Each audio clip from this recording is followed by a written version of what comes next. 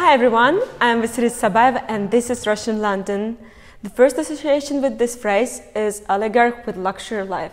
We are breaking this stereotype. We will show you another Russian London with entrepreneurs, founders of startups and young people who are making cool projects here. Let's go! Today we will meet with Filip Perkon, the general producer and the founder of Russian Film Week and Golden Unicorn Award. Russian Film Week is the annual film festival in London. Currently, it's the biggest Russian film and culture festival not in Russia. Hello, how are you? Yes, it's an absolute pleasure to be here. Hi Filip, thank you that you joined our channel, Russian London. Let's start with your autobiography. How did you end up in London? Well, I was born in Sweden and to Russian parents who immigrated in the 1980s from the Soviet Union, from St. Petersburg. And so I was born in Sweden and I joined my father who moved to London when I was 12 years old, and I went to school here and then university. Yeah, that's how I ended up. It was really when my parents offered me to come and study in the UK. What are you doing now here? Oh God, I have done a lot of things. So I went to, when I arrived in London, I first went to a day school here in London, and then I got a place at Winchester College. A famous British school, a boarding school, and so I studied there for 2 years, and then I moved to study at Gordonston School, famous for, it's a Scottish school, and it's famous for its former pupils, including Prince Philip, who founded the Duke of Edinburgh Award there, and also Prince Charles, and a lot of people from the royal family and from all over the world.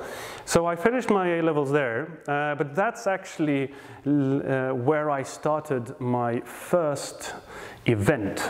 So when I was 16, I founded the school public speaking competition at Gordonston, and that's when I really fell in love with organizing big events and competitions, and then further on, when I then ended up at the London School of Economics, studying economics, I founded the Russian Business Week, which became a big student forum for to discuss everything to do with Russian economics, politics and business, and we had amazing speakers coming in from Russia itself, but also from around the world, talking about Russian business. It was very popular at the time. This was 2008. Russia was a very popular country back then. We didn't have as many problems as we have now, and business was great. It was just before the financial crisis as well. So that's how I got into the whole Russian circuit and the Russian events. Again, for me,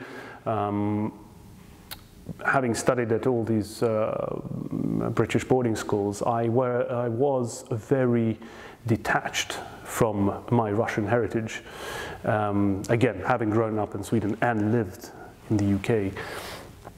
So it was a way for me to really come back and explore the country that my parents are from. I was really interested in the business and the culture, in the politics of the country. So that's why I founded the Russian Business Week, which is the student-run forum. And that was my first Russia-inspired event in London. And then I kept going. After university, I had my career in finance, so I was in investment banking for a while, and then I was in venture capital. But in parallel, I founded my company called Perkon Productions, and we've been producing lots of various events, including Russian rock concerts at the Royal Albert Hall. We did a big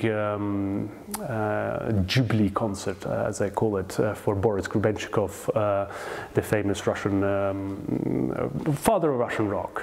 He was turning 60 at the time, so we did a really big concert there at the Albert Hall. I think I was 25 at the time, and I also did 2 concerts at the Hammersmith Apollo with DDT, which is another famous Russian rock band that I really love as well.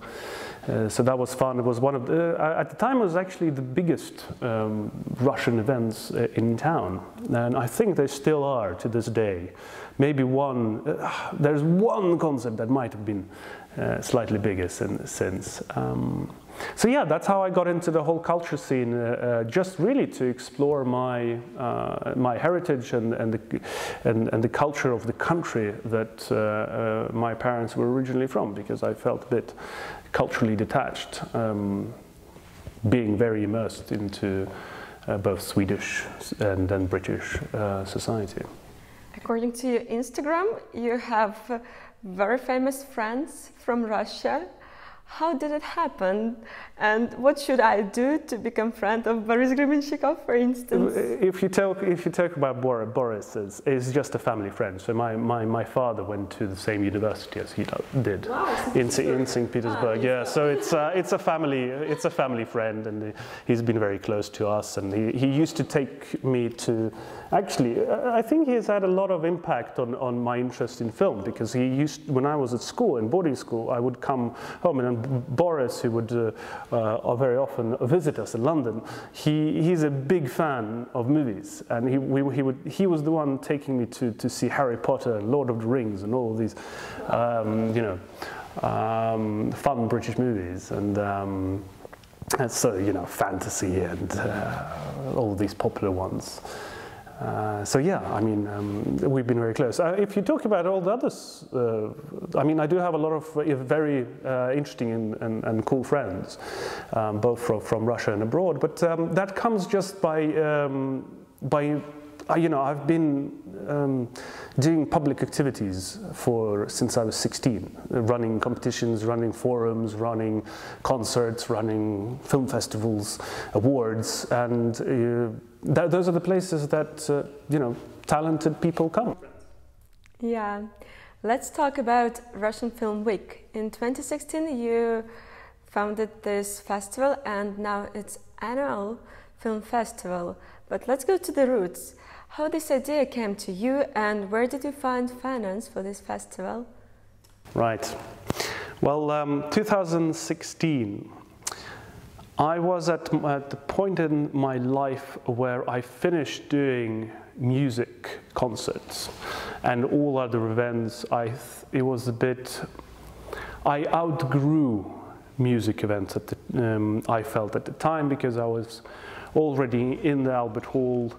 I did a few concerts there, and I just felt that, the next step would be the O2 or Wembley or similar places, and I understood that being a music concert producer wasn't really my dream.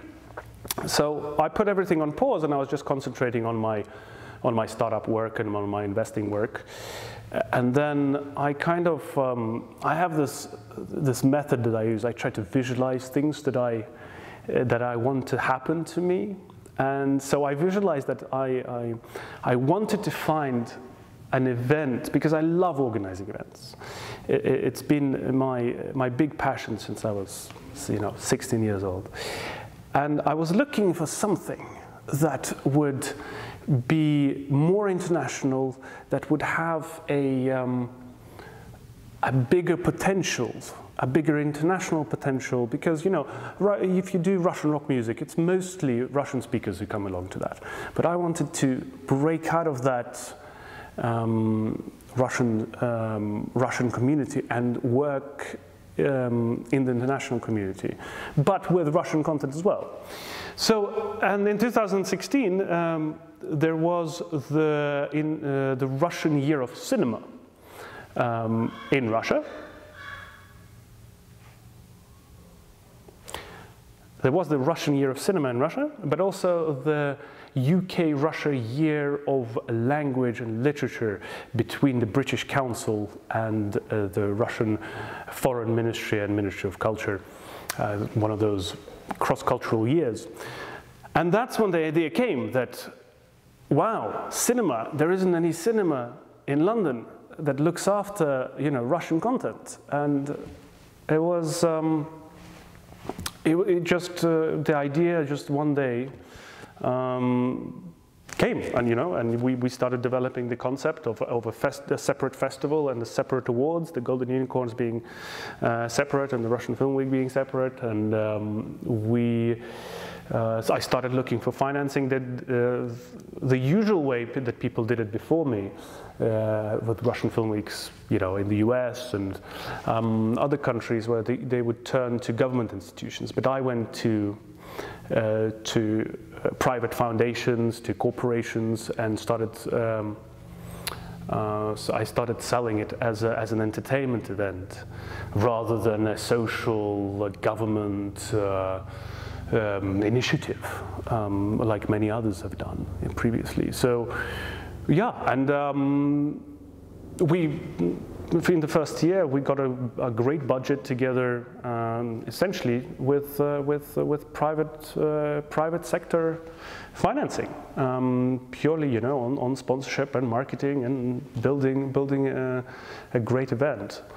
So that's how it started out. It was 2016. We attracted about, there was a few thousand people, which was already big at the time. It was one of the biggest already in the first year. And then it we had about 3 cinemas, maybe 5 venues in the first year, and then it kind of ballooned from there. And in 2019, we welcomed more than, I think it was around 10,000 people across 18 or 20 venues. We were showing more than 50 films, welcoming 200 talent, directors, producers, actors, actresses. So it kind of ballooned from 2016 to 2019. But yeah, it all started just by the desire to find something interesting and something worthwhile to do in the event space, and to promote another Russia and a different Russian talent, Russian culture, away from politics and economics as well, actually. Yeah, it's very cool. Let's talk about the Golden Unicorn Awards. What is it? Well, the Golden Unicorn Awards is something that I conceived during my pitch to do the Russian Film Week. So I wanted, on one hand, I wanted a festival where we would screen movies. We screen them in cinemas in London, in Oxford, in Cambridge, in Edinburgh at the same time. But I also wanted an awards whereby Russian filmmakers would get feedback on their work. And that feedback would then be, and those films with that feedback could be promoted to a wider audience and the wider film circles internationally. That way, promoting Russian filmmakers to do more international work, more films to be sold abroad and be highlighted abroad. And so I built the Russian, the Golden Unicorn Awards as, I got inspired by the Golden Globes, actually. So the Golden Globes are an award for English-speaking film in the United States, judged by a panel of foreign journalists. So it's a kind of a foreigner's view, or an international view on American film. And that's exactly what the Golden Unicorn Awards are. We have an international jury of filmmakers and critics and journalists and producers and casting directors from all around the world, from the US to the UK to Europe, looking at Russian-speaking film and giving them awards to best actor, best actress, best film, best director, best emerging talent, etc. And that way, those filmmakers in Russia can get not only a local view like they get in Russia, but they can get an international view on their work. And actually, if you look at the nominations and the winners of the Golden Unicorn Awards, they are often very different to the ones that get the awards in Russia. Yeah, I've seen that, and it's a lot of films, which really not so, I can say, mainstream in Russia, and it's very, very good quality of works and high level of directors. Thank you. Well, I mean, we have a European nomination committee. We have of film experts and cultural experts, and then we have the jury that looks at a very esteemed jury. We've had Brian Cox, the famous Scottish actor, heading up the jury. We've had Olga Kurylenko on the jury. We've had, you know, artists from London, and we've journalists from Variety, from The Guardian, from, you know, famous critics on the panel. And yeah, that's why we get a bit of a different view to what they do in Russia, because I mean, there's obviously cultural differences. There's always cultural difference between countries, and then, you know, every culture and every civilization views things a bit differently and responds to different trends and has different tastes. So it's the same thing if we would have to look at British film with Russian eyes. I'm sure the results might have been quite different as well. Now you're preparing for the 5th Russian Film Week. Yes. Will it be online or offline, and who is going to come to this festival? Well, the 5th festival was supposed to be in 2020, but we moved it to the 2021 because of COVID. It was going to be our kind of anniversary year. It is still, we are now in June, and it is still unknown what the world will look like in November. We are definitely planning for the best scenario of going back into theaters and going back into ballrooms and doing our fundraising for charities as we always done. Whether that would be allowed by government regulations and travel restrictions, we will just have to wait and see. If not, we'll probably host it online. Why the biggest Russian film festival and like a cultural festival as well is in London and not, for example, in Paris? Because I'm in London. But joking apart, I think London is a very vibrant place to be. London in the UK accepts people from all cultures and welcomes people from all over the world. And in general, the British audience is very receptive to international content. That is why I think, and also it's you know, it's the movie capital of the European continent, or continent of Europe. That's why, coupled with a great audience and just a film, London is a film capital. So where else would you have a great festival? It would be, you know, well, in one of the film capitals in the world. And sadly, Paris is definitely a very vibrant place, and there are a lot of great places around the world. And they do have a Russian film festival there. But just London's more open. London's big, and London's very mobile and very interested in general in different cultures and in general in film. Are you working just on festivals or something else as well? Well, again, I am very passionate about events. I think I counted the other day, and I've produced and organized, promoted more than 300 events in my life. And yes, actually, it has always been my dream to organize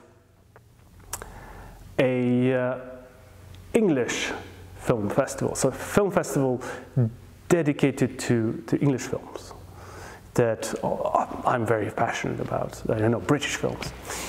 And I'm also working on a secret conservation project that's, you know, for charitable purposes. As well as, you know, continuing my investments and as an angel investor into tech startups. I think I invest in about 5 to 6 companies a year in the UK as well, and then in the US. In the end of our interview, let's have a blitz.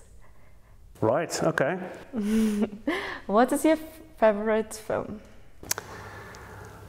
Singing in the Rain from 1952, directed by Gene Kelly. And the modern film? A modern film? Oh God. That's a tougher one. I have a lot of films that I like. Well, one of my favorite films is definitely Lord of War, which is with Nicolas Cage starring. I thoroughly. It's actually an independent movie, and I also